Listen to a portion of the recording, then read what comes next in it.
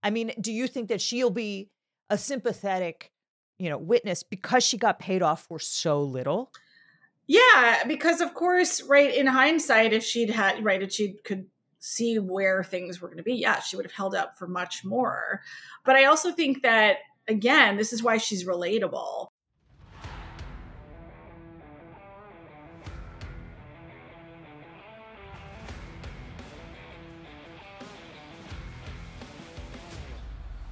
Welcome to Law and Chaos. Today, we're joined by New York litigator Diana Florence, who spent 24 years as a prosecutor in the Manhattan District Attorney's Office. We'll discuss the upcoming Trump trial for creating false business records to hide the Stormy Daniels hush money payoff by disguising it as legal fees on the Trump Organization's books. After we recorded, events overtook us, and it looks like that trial will get pushed off for a few weeks. But the New York case is still the only one on track to go to trial before the election. We've got a lot to cover, so let's get after it. Hey guys, it's Liz Dye, and we really have a good show for you today. We're going to break down Trump's false business records case in New York, which was set to go to trial on March 25th, as of Wednesday when I recorded the interview with former prosecutor Diana Florence. But a filing Thursday afternoon has put that date in doubt. More on that in a second. Do not worry. We're just going to set the table first. Porn star Stormy Daniels claims that in 2006, she had a sexual encounter with Donald Trump at a golf tournament at Lake Tahoe. She was hoping to get herself booked on The Apprentice at the time. Now, that never happened, but 10 years later, when Donald Trump was running for president, she sought to monetize her brief relationship with this guy whom everybody assumed would lose to Hillary Clinton. And she wasn't the only one looking to cash in. Luckily, for Trump anyway, he had a decades-long relationship with the CEO of the National Enquirer, a guy named David Pecker. Through the magazine, Pecker was running a catch-and-kill scheme to buy up stories that could be potentially damaging to Trump and his campaign and make sure that those stories never saw the light of day. So under the guise of buying her story for publication, Pecker paid $150,000 to a woman named Karen McDougal, who had had an affair with Trump in 2006. And then he did not publish the story, despite saying that she was going to get all these exclusives and she was going to be a big star. He also paid to kill a story that involved an alleged Trump love child. That appears to have been false.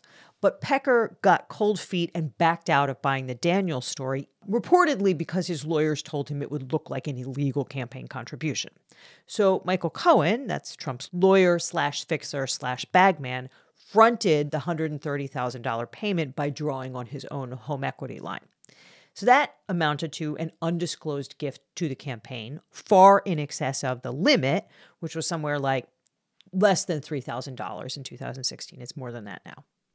Cohen later pled guilty to campaign finance and tax fraud, as well as to lying to Congress. But before that, he needed to get his money back from Trump, right? He wanted his $130,000.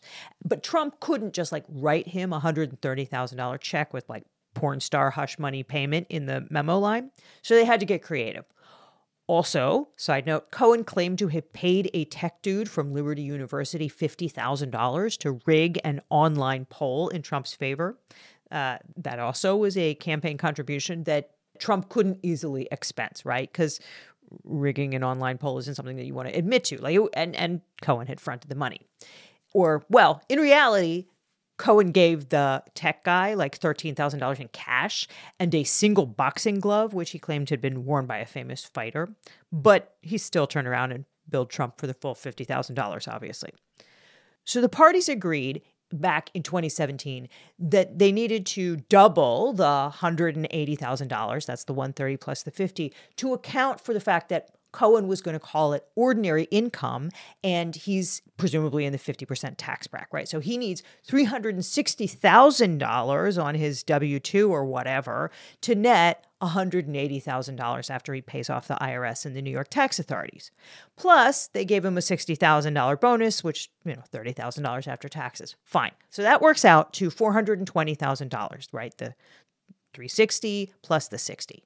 Cohen bills this to Trump and the Trump Organization in 12 tranches of $35,000 each, denominating them as retainer payments.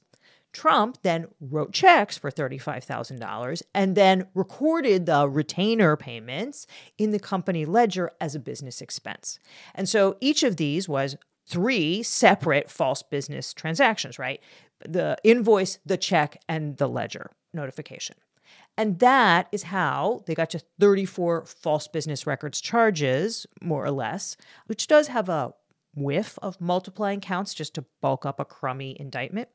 And, there's been a lot of criticism of this indictment for being sort of pissant. Like, yes, you can frame them as felonies, and we'll talk about how those misdemeanor counts got to be plussed up to felonies with Diana Florence. But generally, false business records is not like your main charge. It's your add-on. When Diana and I prepped for the show, she talked about it as being like the fries. It's not the burger. And it's not going to result in a custodial sentence. Like, let's level set with expectations here. This is not something that you go to jail for. So even though this was the first indictment in New York and it came before the charges in D.C., Florida, and Georgia, most people are not super excited about this case. On the other hand, it increasingly looks like this is the only case that's going to go to trial before the election.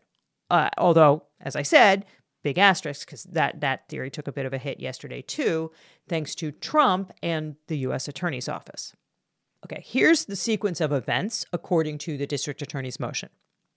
Last year, the DA asked the government, the U.S. attorney, for all the Brady and Giglio material from the federal government. That's like exculpatory material that prosecutors have to turn over.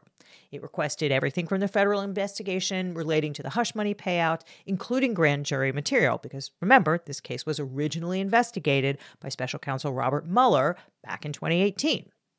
In June of 2023, the DA handed over everything it got from the U.S. attorney.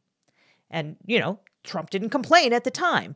But 7 months later, in January of 2024, Trump finally got around to subpoenaing the U.S. attorney for discovery materials, more stuff that he said he wanted, and he acceded to multiple delays in production, right? The government said, it's going to take us a little longer to comply with the subpoena.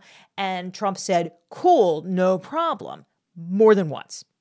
So that meant that the production was pretty long delayed. So since March 4th of this year, that is, like 10 days ago, the U.S. attorney produced an additional 104,000 pages of discovery materials, with more to come next week. And now Trump wants a 90-day delay of the trial to deal with it. The government, that is the state of New York, the district attorney's office, is kind of pissed that this happened, but also it says that this is Trump's fault. Let's read a little bit from the notice that it filed with the court on Thursday afternoon. We note that the timing of the current production of additional materials from the U.S. Attorney's Office, the USAO, is a function of defendant's own delay. That is, it's Trump's fault. And then the notice goes on to say the people diligently sought the full grand jury record related to Cohen's campaign finance convictions from the USAO last year, including exculpatory material, and then goes on to list a whole bunch of different categories of grand jury material, which it asked for and, didn't get all of it, but got a lot. So it says, in response, the USAO produced a subset of the materials we requested, which we timely and fully disclosed to defendant on June 8th, 2023, more than 9 months ago, right? So they said, we asked for everything. The feds gave us not everything, but a whole lot, and we turned over what we got. So we, that is the district attorney, did fine. Going on. Despite having access to those materials since June, defendant raised no concerns to the people, that's the district attorney, about the sufficiency of our efforts to obtain materials from the USAO before last week. Instead, defendant waited until January 18th, 2024 to subpoena additional materials from the USAO and then consented to repeated extensions of the deadline for the USAO's determination. The timing of the USAO's production is a result solely of defendant's delay despite the people's diligence. Okay? So what they're saying is, we asked for all of it. We gave the defendant, we gave Trump what the feds gave us, and he didn't say there was anything wrong with it until January, a mere 2 months before the trial, when he flipped his shit and said that he was entitled to more. And then when the government said, we're thinking about whether we're going to give this to you, he was like, cool, take your time, man, no problem. But still, it's kind of bad practice to go into a trial like 5 seconds after the defendant has been provided with the evidence. It's, it's courting like appeals. It's giving the defendant a colorable basis for an appeal. So the prosecutor's like, yeah, we're not doing that. So the DA is now agreeing to a 30-day delay in the trial because, okay, it's not really reasonable to foist new evidence on the defendant 11 days before the trial. Even if it's the defendant's own fault, and even if there's like nothing new in the federal government's production, or at least that's what the prosecutors say. It's cleaner this way, and by agreeing to 30 days, they're probably going to stop Justice Juan Merchan from granting like 60 days or 90 days, which is what Trump asked for. So I expect that shortly after you hear this, Justice Merchan will agree to move the trial if schedule permitting. He has space, right? It is what it is. It's not a big deal. And I expect that this case will continue to be on the calendar and go to trial before the election, which, it's the only one we got. And just one more note. This clearly gives the lie to Trump's constant claim that Biden is controlling all the prosecutions. Because if Merrick Garland was trying to get Trump, as Trump says, every single damn day on Truth Social, the AG would not have allowed this production of evidence to drag out long enough to push back the trial in New York. So I look for Trump and his minions to stop saying that obvious lie like never.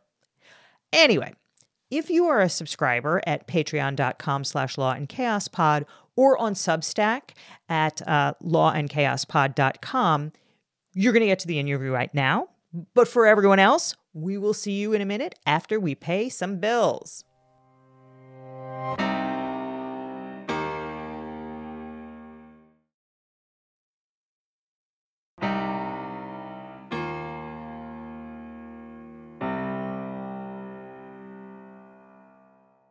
And with me is Diana Florence, a litigator in New York who spent 25 years at the Manhattan District Attorney's Office, where she started the Construction Fraud Task Force.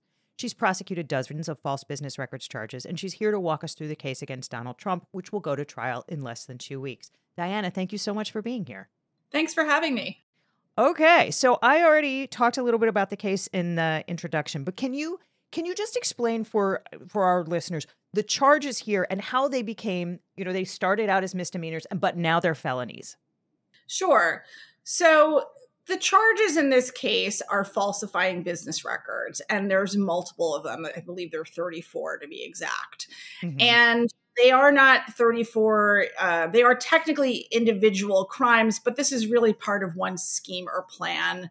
And so what they are, in essence, is when a person puts a false statement into the records of a business. That's literally what it is. And that act alone of something false that's written or recorded in the records of a business, that is a misdemeanor in New York State. And in the federal system, it's sort of akin to wire fraud. That's kind of its partner on the federal side. And various states have different versions of falsifying business records. Where you elevate it, though, from an A misdemeanor, which is the most serious type of misdemeanor, to the lowest level felony, an E felony, is when you make those falsifications with intent to commit another crime. So that could be virtually anything. It doesn't have to be another felony. It just has to be another crime.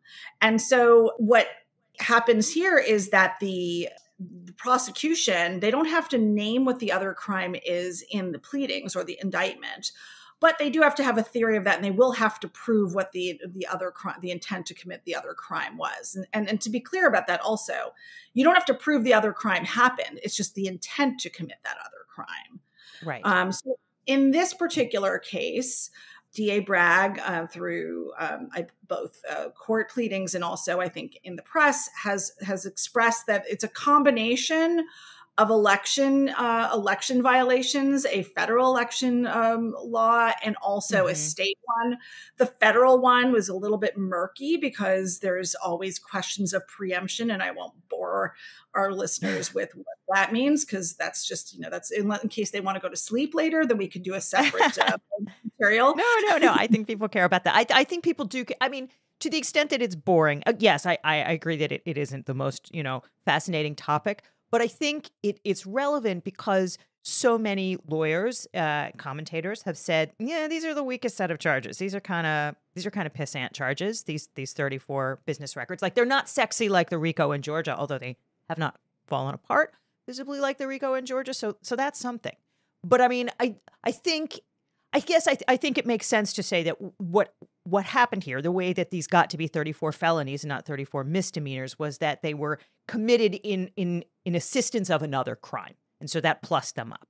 Yes, exactly. So it's two things.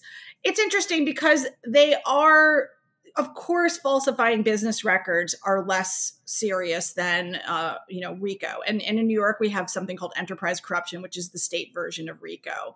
But to be clear, what RICO really is alleging that someone is running a criminal enterprise. So, they're a mafia boss, if you will.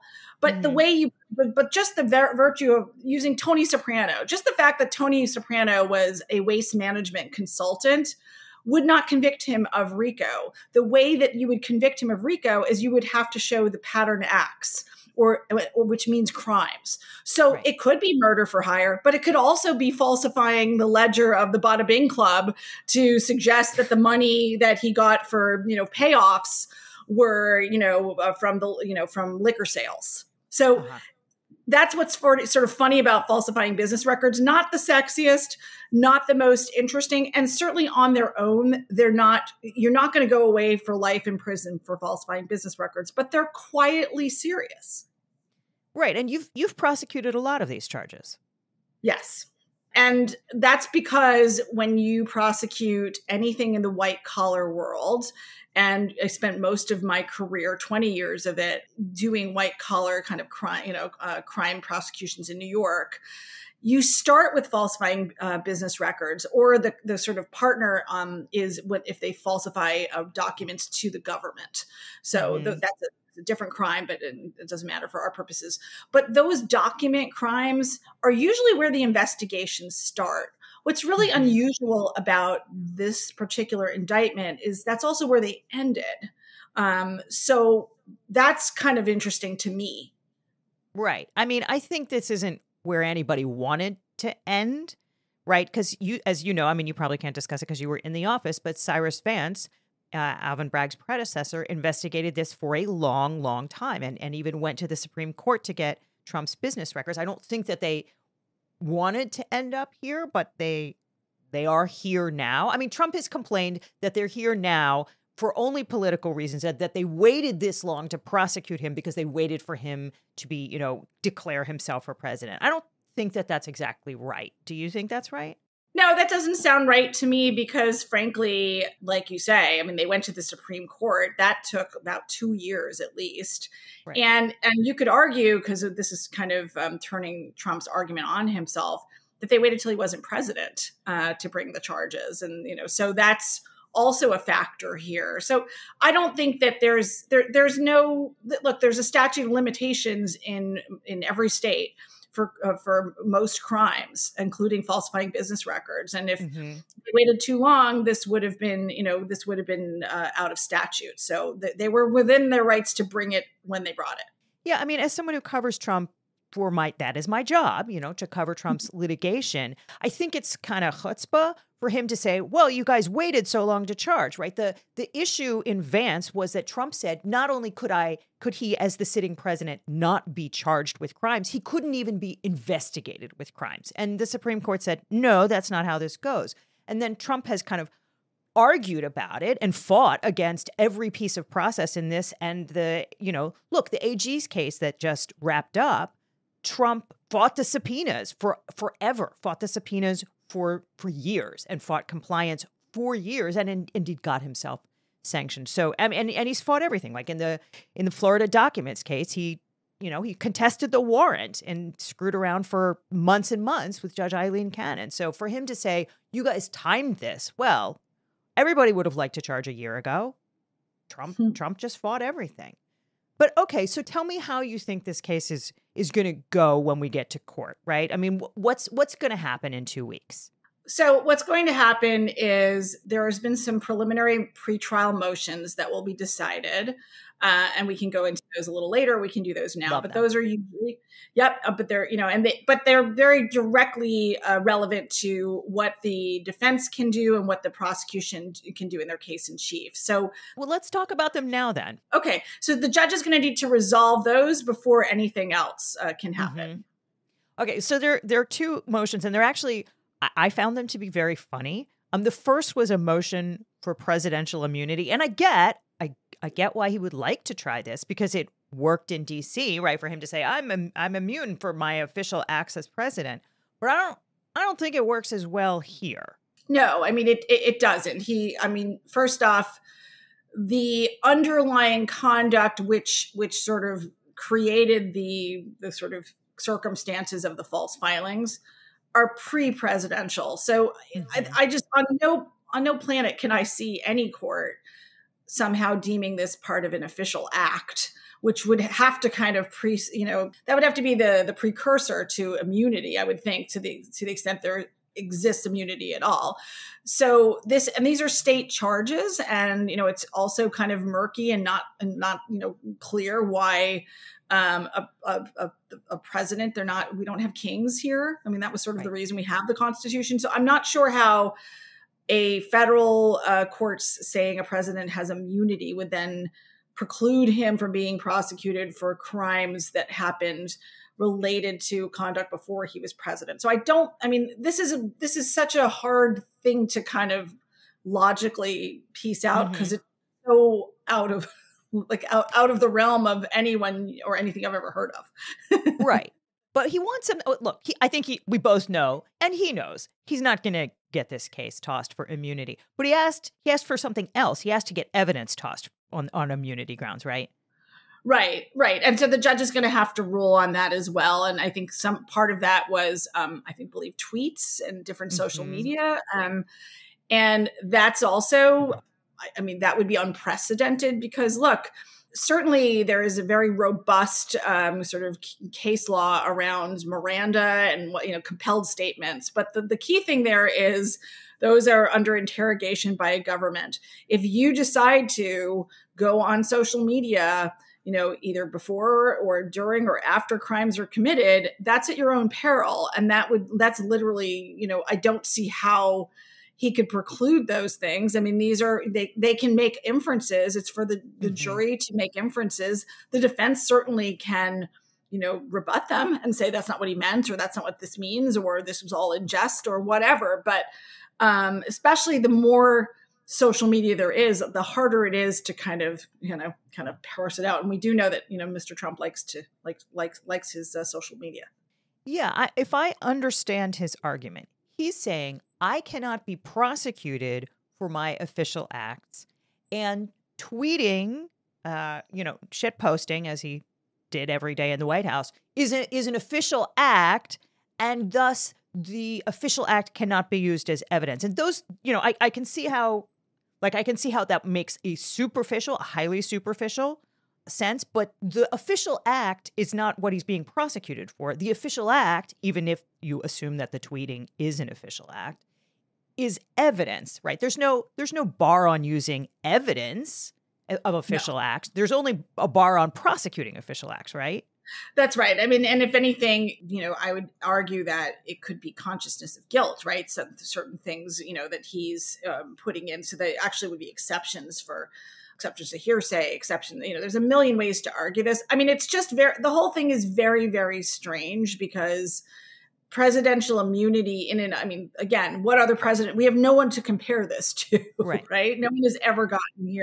Bill Clinton didn't want to talk about, didn't want to be deposed in the Paula Jones lawsuit and didn't want to, be deposed by Ken Starr. But nobody has done this. Nobody has said stuff that I did, in my personal capacity to cover up a hush money payment is somehow an official act. It is chutzpah. I don't know. I mean, if you've practiced inside that office and you've practiced outside that office, do you think as a lawyer, what's the end game of filing such a fakakta motion? The end game is to preserve on appeal, number one, and number two, to satisfy your client. They have two. Yeah. They have two audiences, and then maybe number three in this case is to satisfy the MAGA constituency. Yeah, yeah. I mean, can I just double back? Because I think there was something, you touched on something really interesting there, which is why they want to get the tweets in. That the district attorney has said in a motion in limine that the tweets are evidence of his kind of consciousness of guilt, because he said things on Twitter like, I sure hope that Michael Cohen doesn't lie and, flip on me, because that would be ridiculous. And he said other things like, flipping is bad and it should never be allowed and it's like the worst thing in the world. I mean, he has all of these tweets where he talks like a gangster right around the time when Michael Cohen was going to flip on him and give him up to Robert Mueller during the Mueller investigation in 2018. So as a prosecutor, what would you do with that kind of stuff? Well, I mean, I think that you want to defeat defenses when you're putting on your direct case. You are, number one, telling a story. And when you have, and you use your evidence, I always used to joke that my former life, I went to college on a music scholarship and then dropped it immediately when I realized my talent was limited. But I mean, my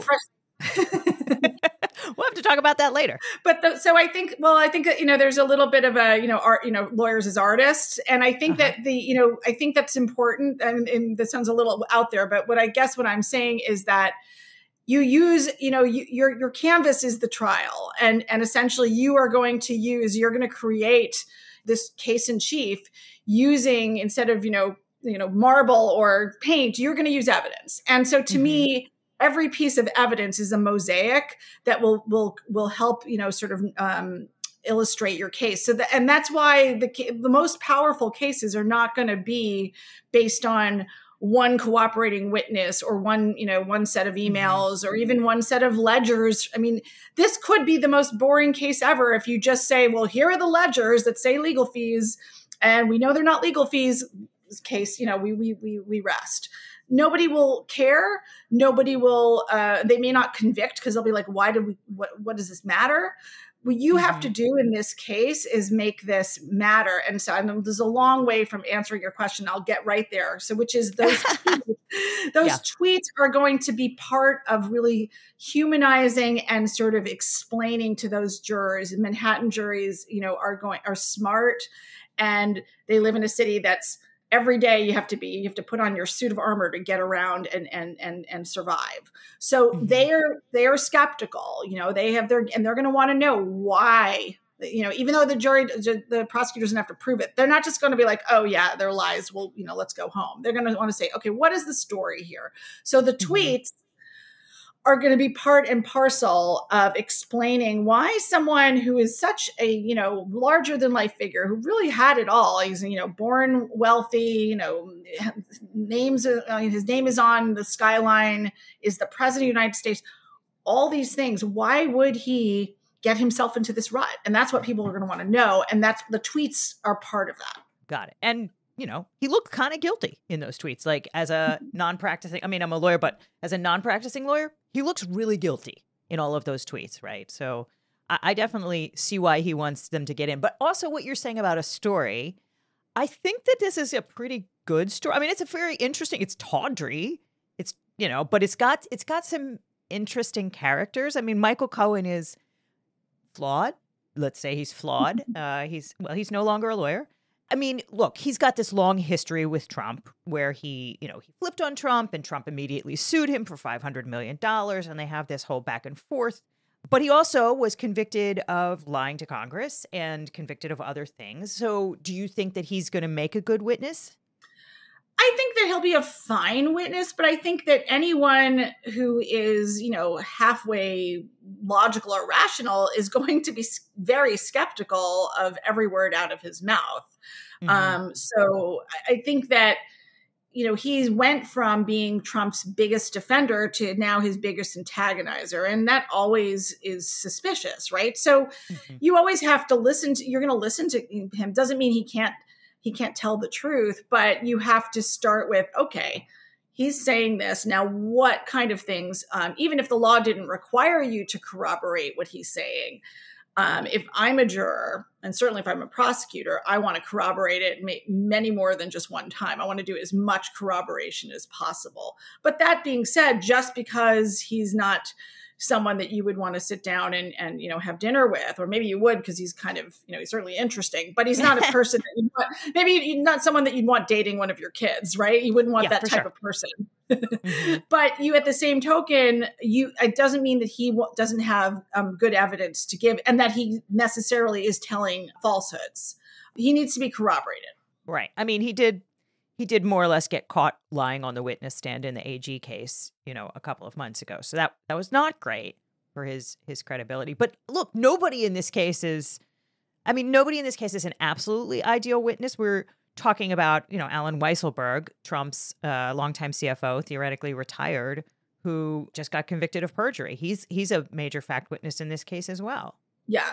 I mean, I think the reason that, and it kind of goes back to the beginning of our conversation, the reason that you go with document evidence and document cases is because at the end of the day, the documents don't lie. The documents are they're concrete, they're square. They say what they say. Yes, the witnesses are going to give, context to them. But again, it's going to be, you can take as jurors, you can listen to this rogues gallery, if you will, of the controller and the former lawyer and the former, adult film star. But together, taken with the papers, I think that it tells a story. And to me, that's how you're going. Because if you just did, I don't think you can. But even if you just tried to make it, having a custodian of records from the Trump organization, entering them into evidence, and then someone else, an investigator entering Michael Cohen's records into evidence, showing that they weren't really legal fees, that there's no proof that he did any legal work. That's a boring case. And I think it would not end up in a conviction. If you give the whole reason for why this happened, starting with, Stormy Daniels' story, and then the Access Hollywood, tapes, what happened there, and the election, and then afterwards, now you have an interesting story that anyone would be interested in hearing, and then you understand why, in the end of the day, it ends up in these false documents. Yeah. So Stormy Daniels has said she is going to testify. Do you think that she'll be a good witness? I actually think she's going to certainly of those three, she will be the best witness, actually. I think she has an interesting story to tell. And I think she's, having seen interviews with her, she's in, this is going to sound strange, but she's somewhat relatable. She's a single mom, and she was, and there's, there's some sympathy to the fact that she was trying to get on The Apprentice, and that she, sort of got herself entangled with Mr. Trump. And, even putting aside, I don't think it really matters whether they had a sexual relationship or not. I expect that if they're putting her on, and if I were prosecuting this, she would be my first witness. It would be an open-ended question and say, directing your attention to whatever date in 2008, at the golf club, can you tell us what happened? And then give her the ability to do a narrative. The point is not whether or not they had sexual relations. The point is that there would have been an appearance that they had, even if they didn't. And that sort of propels the National Enquirer and the Catch and Kill, and the fact that, was it Pecker, that he was not going to pay a second catch and kill fee, and why this kind of unraveled. That's an interesting story. And it starts with her, I think.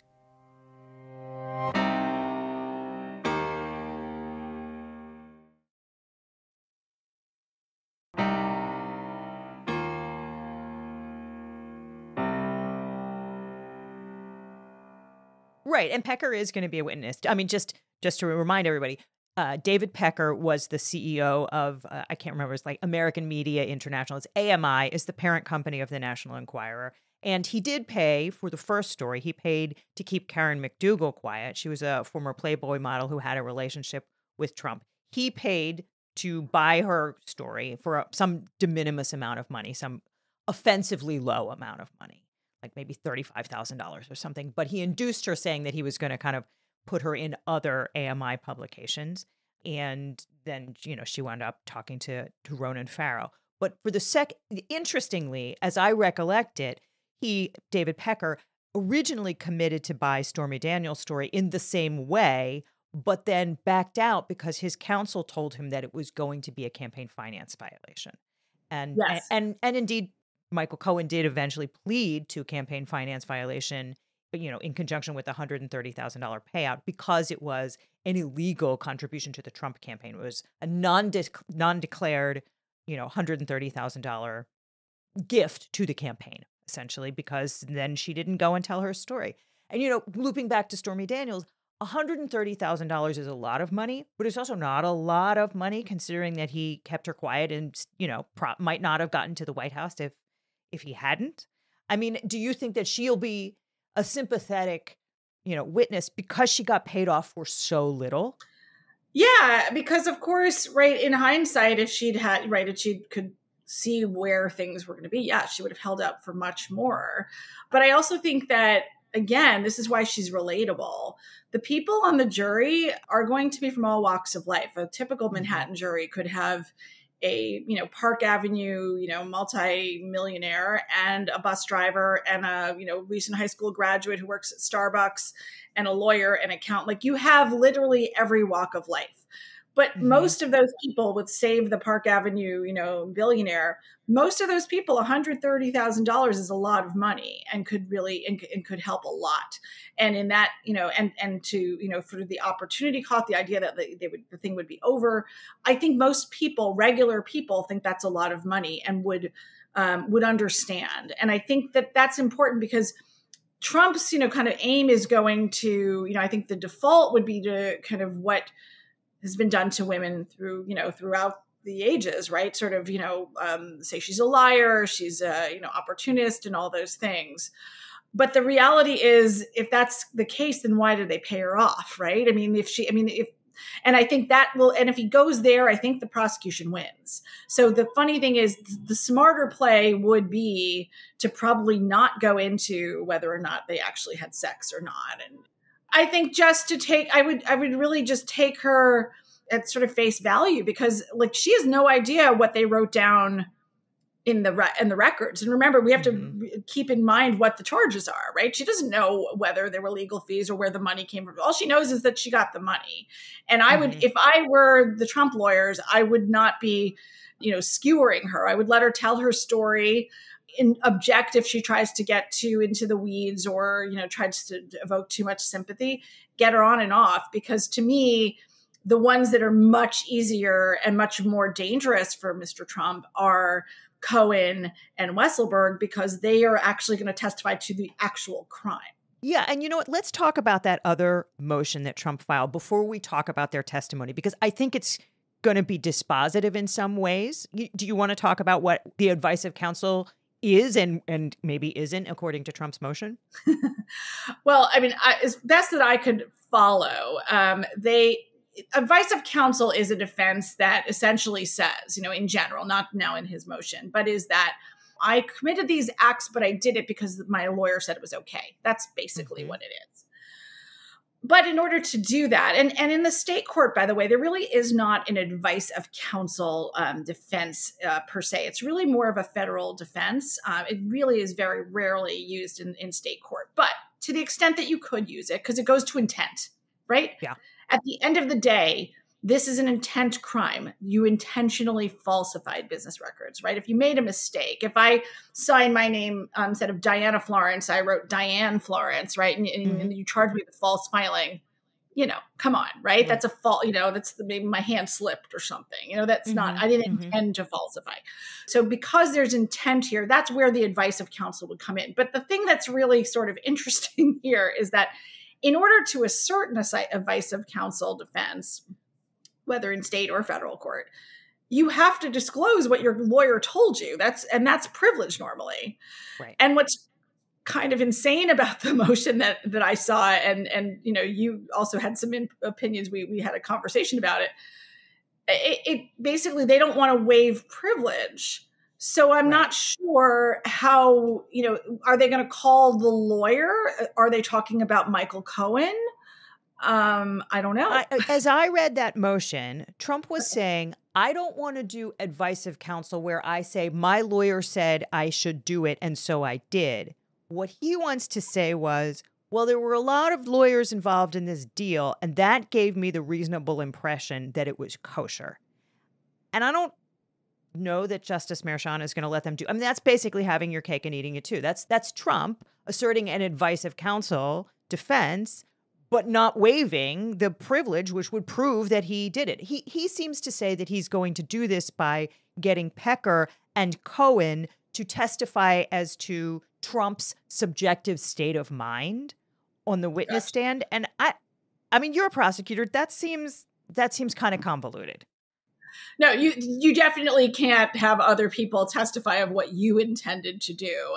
No, that doesn't make a lot of sense. And the fact that lawyers were involved, well, one of the lawyers is sitting there with how many convictions, right? Federal convictions, Cohen. And, that absolutely, it's an interesting way to frame it. It's not an advice of counsel defense. If you were going to do one such that it exists, again, to defeat your intent, then you would have to prove that the advice was and that you acted on it. Right. You can't say a lawyer prepared this document and I assumed that the lawyer, that a lawyer would not prepare a bad document and thus I don't have intent to. I mean, that's clearly what he's going to say. Do you think Justice Merchan is going to let him do that? Isn't that kind of an end run around the privilege waiver inherent to an advice of counsel defense? I definitely do not. I mean, look, I'm not, judge. I'm not in the mind of the judge, but I definitely think that would be a very unusual ruling. I think that this is another motion that goes under the heading of preserving for appeal any possible issue that could bounce it back to the trial court. I don't see that there would be an appellate issue on this, but you never know. So what do you think is going to happen with that advice of counsel motion? I mean, if you were the prosecutor, you wouldn't accept that, would you? No, of course not. I mean, look, I think what I would say was if Trump wants to get on the stand and say I relied on lawyers, then he can say that. And I have no problem, but I'm also going to need to, if he's going to put that forward, he's opening the door for me to explore what exactly he relied on. I mean, you can't just say relied on lawyers.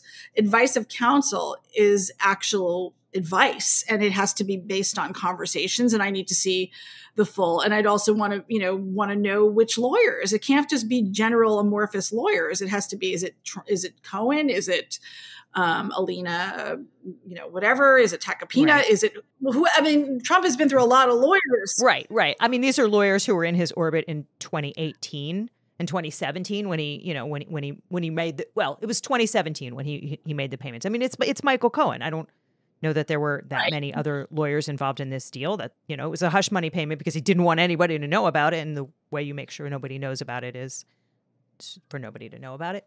Mm-hmm. Although, I say that, and I think there were lawyers at the campaign who did know about it. So he's not going to make the traditional advice of counsel defense. What he wants to do is have his lawyers get up there and say, our client relied. And so, obviating the need for Trump to get on the witness stand and say it himself. I don't think that he's going to be able to thread that needle. Do you think the court will let him thread that needle? No, you can't do that. You can't say, the only way I suppose that they could do that is if you called, well, let's put aside Michael Cohen because we know so they can cross-examine him on that. Sure. But let's assume that there's other lawyers, right? John Smith lawyer that worked for him at some point between 2008 and 2016. Oh, I figured out who it is. It's Jared Kushner, because Jared Kushner is actually a lawyer. That's right. He is a lawyer. That's true. They could call, the defense could call that lawyer and say, did you give, Trump advice about it? But again, he could say I gave advice, but if he says, what was that advice? That's privileged. And if Trump is not waiving it, I'm just not, yeah, you can't argue. Remember, the tricky part of being a litigator is that you are not a witness. You can't, as much as it's so amazing when we watch Law and Order and they get up there and I go, I know he raped her. You can't do that. You can't testify. You can't assert it. If his attorneys are going to say, Mr. Trump relied on the advice of counsel, then somebody is going to have to assert that, either Trump or the lawyer who said it, and they have to waive privilege in order for them to testify. Right. I mean, look, Trump's lawyers on this one, with all due respect to Alina Habba, every bit that she's due, every single iota of respect that I owe her, I am giving her now.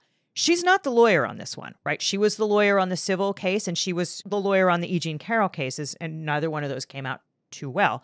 But this is different, right? This is Todd Blanche and Emile Bove, both of them very seasoned. And I mean, I still think that these filings were kind of garbage, but these are not crappy lawyers. These are good lawyers. They appear to be doing everything that they can do to piss off Justice Merchan before the trial even starts. But I mean, they're no Alina. Yeah, no, and that's right. And also Susan Necklace, I think, is also part of it, and she's right. very experienced. I think that the reality is that these lawyers are litigating. You're supposed to be, when you litigate, rule number one is, sort of you tailor your arguments to your audience. So if it's for the judge, then it's to the judge. If it's for the jury, it's for the jury. I do think here that just by virtue of who the defendant is, that the lawyers are, maybe certainly I would imagine not by choice, but they have to, they file these motions knowing full well they are going to go all over the world. And so that they are litigating not only to Judge Merchan, but also to the Trump's constituency, and Trump himself, frankly. If he wants this done, he's doing that. And I think that I don't have a sense whether these lawyers have a good ability to, basically say to him, don't do this. This is not a good move. They might, I would imagine they thought this was a good move. Sometimes you can basically convince, I think Tacopina, for example, I think he had a little better handle on that and sort of, like, hey, you're not helping the case if you do that. Right. So Joseph Tacopina was the lawyer in the first E. Jean Carroll case, and he successfully kept Trump out of court because Trump's behavior in court was so egregious that I think that E. Jean Carroll's lawyer said, that she heard Trump storming out during her closing argument, and she's like, "Oh, there just went another $10 million on that jury award," because Trump was so obnoxious. And in fact, I believe it's Rolling Stone reported this week that Trump's lawyers are trying to nudge him not to testify in this case, or at least not to behave in such an aggressively obnoxious way in front of the jury, but that he's not super receptive. I mean, would you put him on the stand? No, definitely not. I think that would be a big mistake for Mr. Trump. Well, first off, I think that if he opens himself up to massive cross-examination, and this story is so salacious, and it opens up all of the tweets.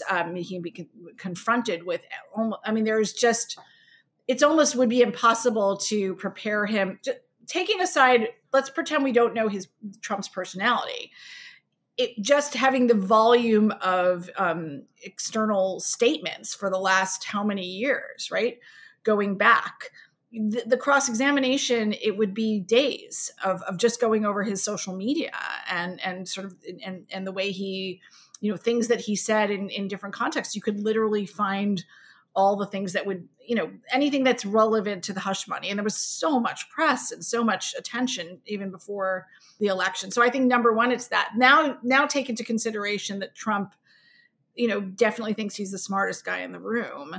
I think that he will, alienate a lot of jurors. So I don't think that and especially I do know, having practiced against some of the lawyers that he's hired, I can't imagine it would be their druthers to put him on the stand. I think they're smart enough to want to keep him off. Right. I mean, look, just as an example, he's publicly told several different versions of this story, right?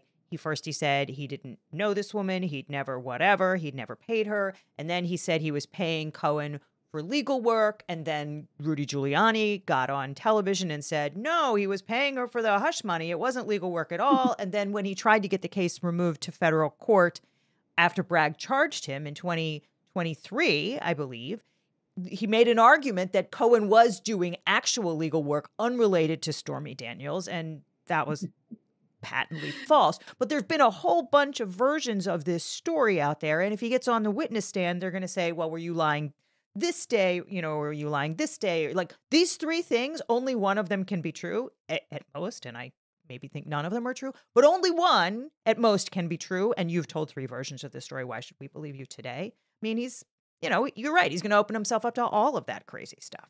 Yeah, and the only other thing I'll say is then, in generally speaking, something to remember, unlike the AG's case or the E. Jean Carroll, those are civil cases. And in criminal cases, the burden is solely on the prosecution. And so I've never kept track of this, but I mean, if I had to just sort of offhand when defendants have testified at my trials, maybe it's not 100% conviction rate, but 90-something%. It's almost always goes poorly because they get themselves into too much trouble. So I don't think that Trump would there would be no reason. It would help the prosecution, if anything, and much better to be quiet. And there's no inference that the jury can take if for him being quiet. That's his right as a criminal defendant to remain silent. Right. And I think in the main, he's, especially with respect to New York, said like, I can't get a fair trial here, so I have to skip out on these New York jurors. Or he blamed the courts for not, Justice Engoron and Judge Lewis Kaplan for failing, for circumscribing his potential testimony. And so he said like, well, I'm not doing this because I'm not going to be allowed to say anything. And then of course he blamed Joseph Tacopina and said, well, the first trial was went badly for me and had negative effects in the second E. Jean Carroll trial because it was the jury having already found him that he had sexually assaulted E. Jean Carroll and then defamed her. That was the law of the case in the second trial. And I think Trump's theory was that had he been allowed to testify in the first trial, he would have persuaded the jurors with his manly charisma that he had not raped and defamed the plaintiff. And thus he wouldn't have been screwed for the purposes of the second trial by having all of that be the law of the case. I hesitate to, agree with that since I don't find Trump particularly charming and I don't think New York jurors do either. But can I ask you a question about this advice of counsel defense? Because I'm so interested in how it would work if he were going to waive. I mean, look, the lawyer here, the main lawyer, was Michael Cohen. Michael Cohen he's not going to have any kind of confidences that he's holding. He's not holding any attorney-client privilege for Trump anymore. He's testified about all of his dealings. And he's also pled guilty in conjunction with the same thing. So even if he weren't willing to testify, there's a crime fraud exception theory here. Right. But assuming if Trump were going to waive it, what would be different if it was waived?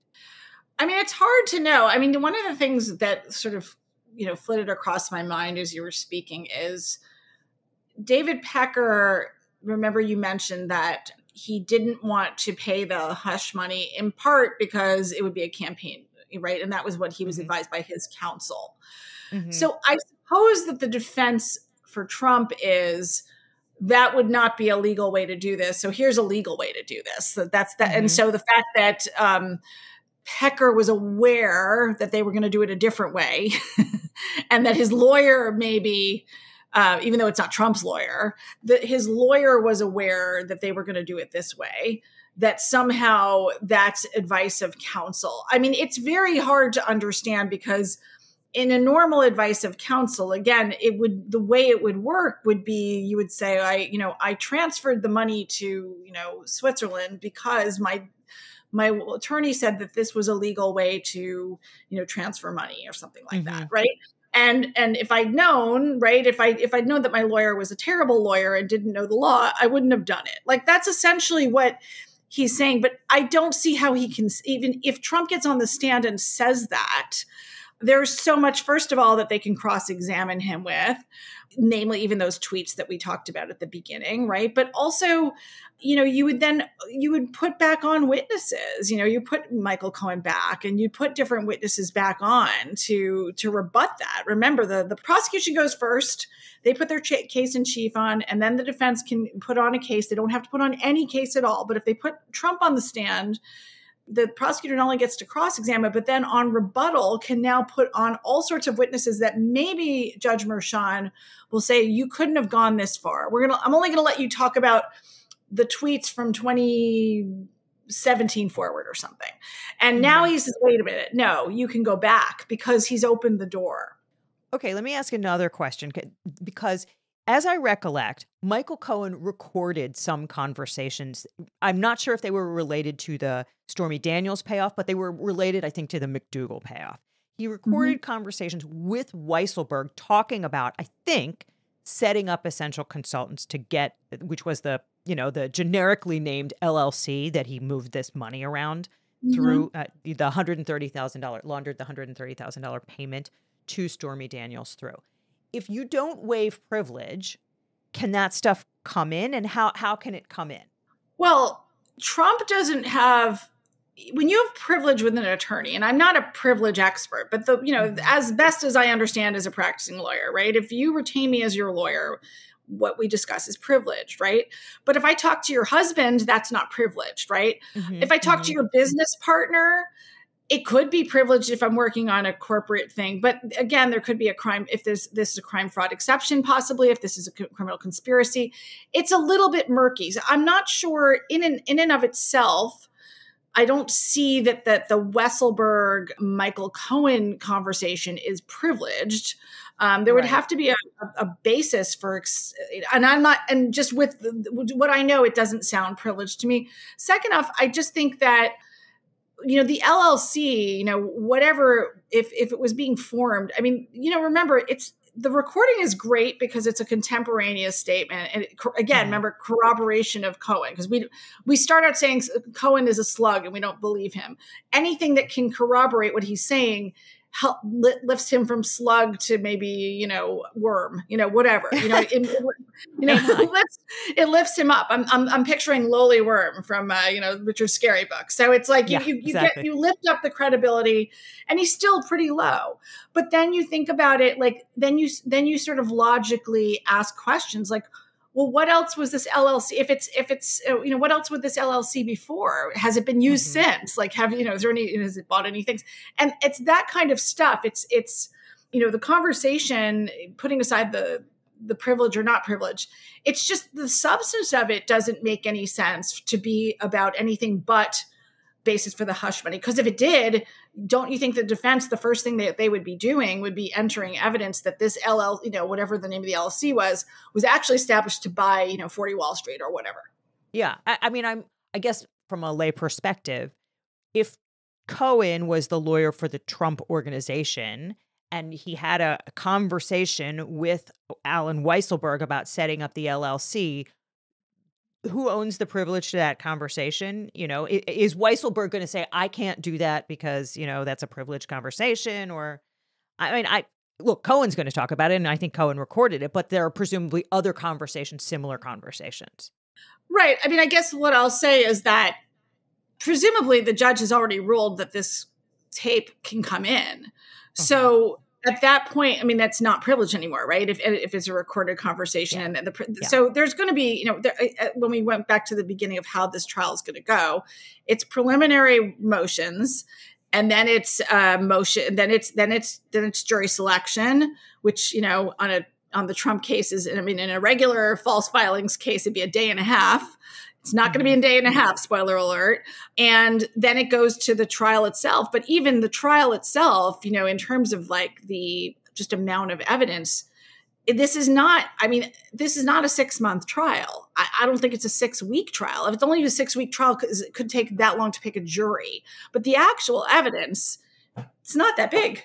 So it sounds like that's going to be, that it will be more difficult than to seat a regular jury. But do you think that it will take more than, say, a week to choose a jury? I can't imagine, because I've been on jury duty a bunch of times. Nobody, they ask you every time, who here hates cops? Or are you more likely to believe, an officer and nobody, well, there's always somebody who wants to get out of jury duty and was like, I believe all cops, they, lie or whatever.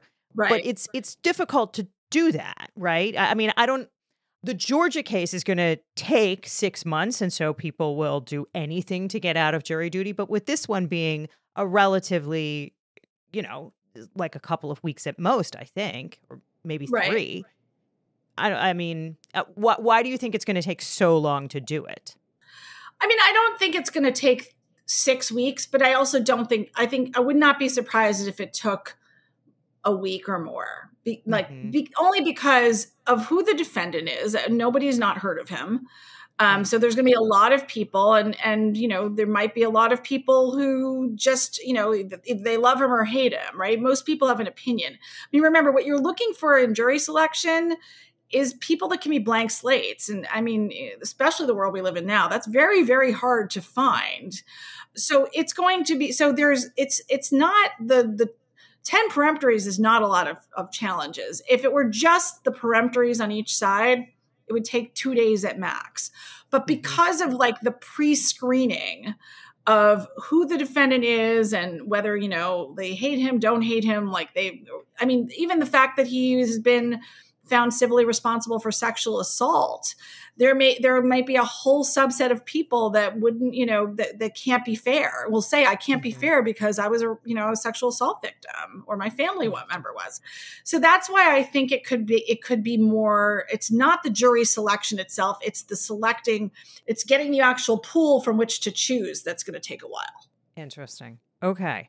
Well, that is very exciting, and I hope you will come back and talk about that. But I know that you have already agreed, and I'm going to hold you to it, to come back and talk about what you do now, now that you are not a prosecutor, because what you do now is sports law, and you have indeed sued the NCAA successfully.